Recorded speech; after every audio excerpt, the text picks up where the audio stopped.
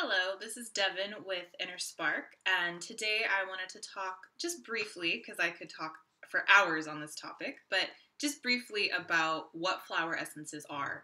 And then in a future video, I'll talk about specifically how they can help with various conditions on the physical, emotional, mental, and spiritual levels of our being that you already know I love to discuss. And if you haven't seen that series, I highly invite you to go check out that whole Being Nourishment series to get caught up on the physical, emotional, mental, and spiritual levels of our being.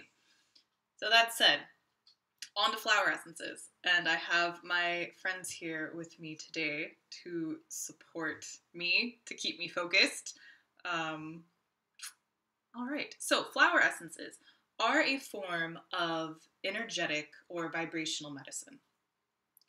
They are a way of working with plant spirits. And you may have heard the term plant spirit medicine or the devas or plant spirits in general.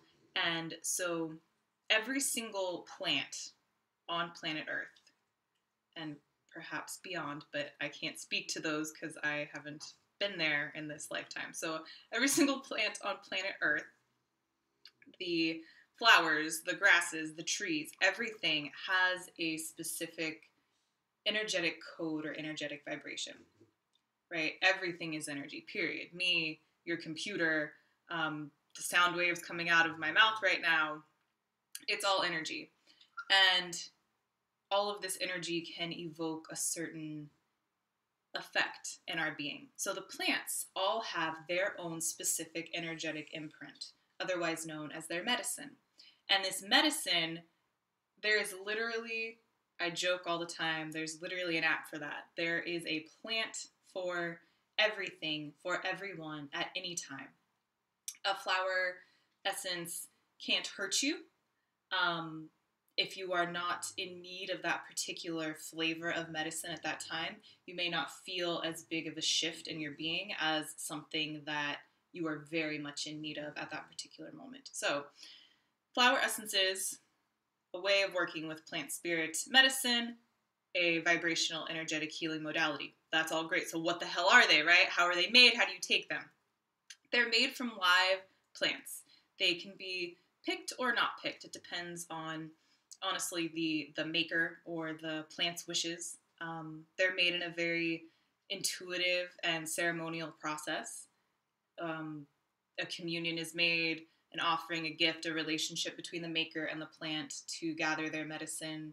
Permission is granted from the plant. And this imprint gets stored into water. And we know by now that water is very much a carrier of energy, a conductor of energy. So the code gets stored in water, and the water gets preserved with apple cider vinegar or traditionally brandy. And they're usually stored in little glass dropper bottles like this. And there's a process of dilution that I won't get into. And basically, and each practitioner is different, I prefer to work with an individual and create a specific custom blend based on what the individual is needing at the time. So that said, there's nothing wrong with turning to specific essences for anxiety. Say you have a presentation coming up and you know that that one's good for anxiety and you're going to take that before your presentation. That's wonderful, and you may feel a shift.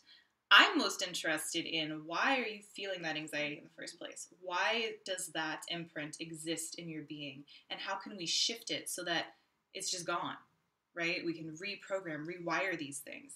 The plants are here to ultimately communicate with us on a soul level. So when you ingest a flower essence, you are being met kind of soul to soul, and they're there to shift out all of the bullshit that life has kind of done to us to make us forget our true goodness, our highest purpose, and realize that we're here for love and not fear. We're here for joy and not anxiety.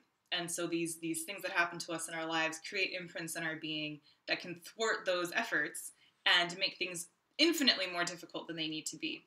Hence the plant medicines. So a person would take, when I work with them, would take a blend, typically for about a month. That's how long a bottle would last. You take 3 drops 3 times a month. Give it a little shake to activate it.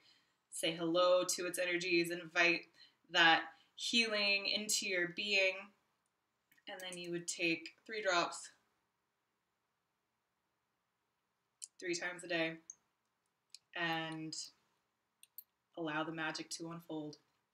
And so what's physically in this bottle is just water, and I used apple cider vinegar in this. So the beautiful thing about flower essences is there are no contraindications. They're safe. It's not like taking a physical herb where you have to start worrying about particular side effects or drug herb interactions and things of that nature, whereas with flower essences, you don't. What else? Like I said, I could go on and on and on all day long. So in a nutshell, that is how flower essences work, and that's how they're made, and that's how one would take them. And in the next video, I will talk about how they can specifically help you, and I'll get a little more woo meets science, because that's very much my style and my approach, and I look forward to diving in more deeply. Please check out my blog. I have so many resources there about flower essences and using the endocrine system and the chakras and really listening to the body's messages for clues as to what could be happening behind the scenes to create the physical imbalance that's manifesting for you.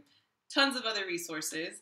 InnerSpark.life, INNER, spark.life. Cyberstalk me, Facebook, InnerSpark Life, Instagram, @InnerSpark Life, and I will see you on our next video. Thank you.